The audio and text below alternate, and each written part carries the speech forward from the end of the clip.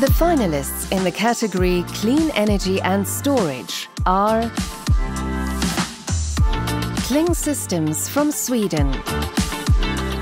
Kling Systems aids companies in recycling electric car batteries.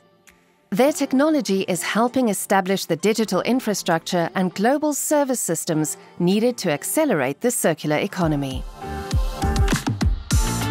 H2 Site from Spain. H2 Site specializes in hydrogen transport solutions.